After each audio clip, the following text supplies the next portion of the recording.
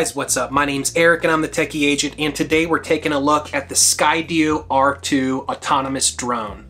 So this is going to be a two-part video series review. The first part, which you're watching right now, is going to be mostly informational, where I talk about some of the shortcomings of this drone, some of its strengths, and just kind of give you my thoughts and impressions of the drone. The second part of this video series is going to be more practical, hands-on, where I show you some footage and talk about how the drone flies through the air and some of the more practical things about the drone. So first of all, let me just go ahead and give you kind of my first thoughts and impressions of this drone. This drone does have some perks, some nice things about it, but it also has a few things on it that kind of leave me concerned as well. It comes with this beefy battery, and when you combine both of these together, you get a pretty heavy aircraft. Now that being said, again, it's a big battery, so I'm not too concerned about flight times on this drone. I'm going to go ahead and put their listed flight times on screen now. Now we'll actually test that out here in a little bit and see if we can actually get those kinds of flight times. You just simply take the battery, it magnetically attaches to the body of the drone, and it has these little pin connectors on the bottom of the drone, and the battery just snaps right in, and then you have a button to turn on the drone.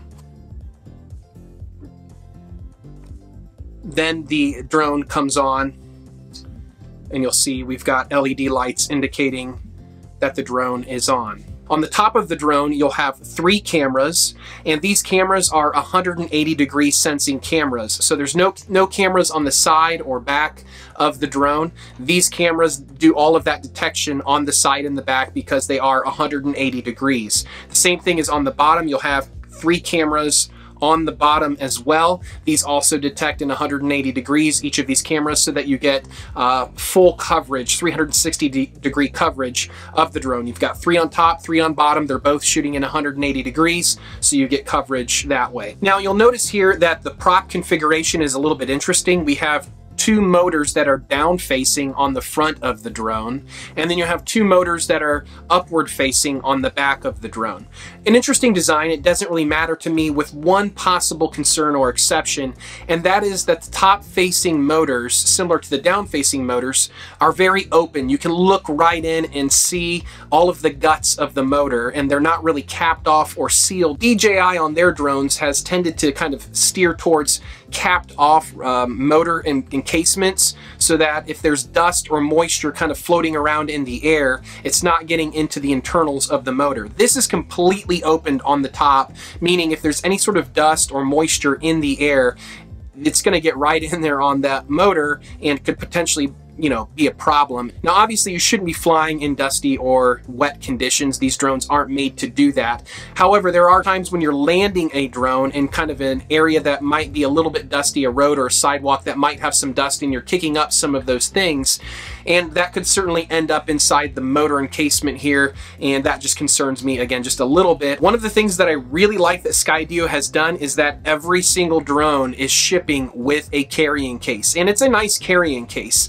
DJI should definitely be paying attention here, because they never ship their drones with a carrying case unless you purchase it as an additional accessory. It's a little thing, but I appreciate that Skydio did that. Now the Skydio R2 base kit is flown from your phone, and so the phone does give you some pretty good functionality. However, it does limit you in a couple of capacities. One, your range. You're going to be flying within Wi-Fi range of your drone, and so you're not going to be able to extend out your reach without any of the controlling accessories, which we'll get into here in a second. And so I would definitely recommend, if you're thinking about picking this up, to at least spend the extra money to get the beacon controller. The beacon controller gives you some additional range, but then also it allows the drone to be able to track you from the beacon. Even if it loses kind of a visual on you, the beacon will allow it to still be able to track you and know where you're at. The beacon also has some other functionality in it, allowing you to control the drone, you know, where it's at in proximity to you. If you want it in the front of you, behind you, this little beacon allows you to do all of that. Additionally, it allows you to push the drone further away from you or come closer, and then it also allows you to kind of point into the sky to create paths for the drone. So the beacon gives you some controlling capabilities that would either be annoying to use on your phone or just aren't available on the phone. So I would definitely recommend, if you're thinking about buying this drone, to at the very least go ahead and pick up the beacon controller, because it's gonna make your life a whole lot easier using this drone. Now, if you're wanting to use this drone as your one and only drone, something that would actually replace maybe a previous DJI drone that you've been using, then you should definitely also pick up the full manual controller, which I have here.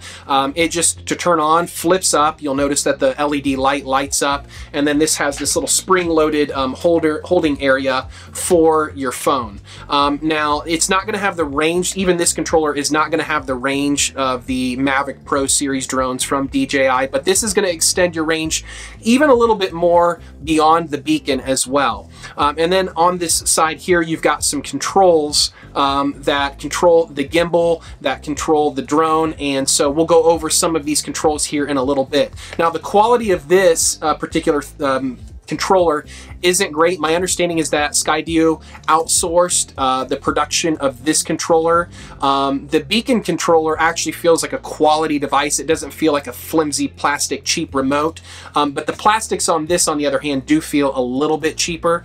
Not terribly so, but definitely not the same quality that you're getting from the drone and the beacon controller itself. That being said, you do get full manual controls with this, and the great thing about it is that you get full manual controls with the camera sensing abilities of the drone, which means that you can fly this in a full manual mode, and those cameras on board the drone are going to keep you safe and away from obstacles. So you can try to fly straight towards a tree or towards a house or whatever, and in full manual mode, but the drone will have those safety features enabled, those cameras enabled, that will make it so that you don't fly and crash your drone into the house. So arguably, this would be the safest manual drone, consumer drone that's currently out there. And so if you're used to flying a drone manually, or coming from a DJI platform, or wanting this to be your one and only platform in terms of drone flying, then I would definitely recommend that you also pick up this controller here, which allows you to have those fully manual capabilities. Now, I should mention also as well that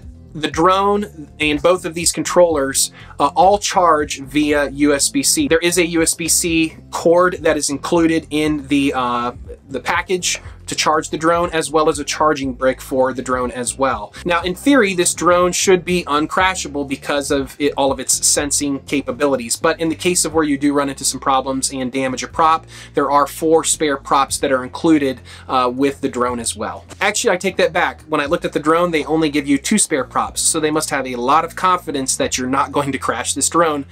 But we're going to test that out right now. Hey guys, thanks for watching. To check out part 2 of this video, go ahead and click on the video link on the left on your screen now. Thanks so much. My name's Eric and I'm the Techie Agent. We'll catch you next time.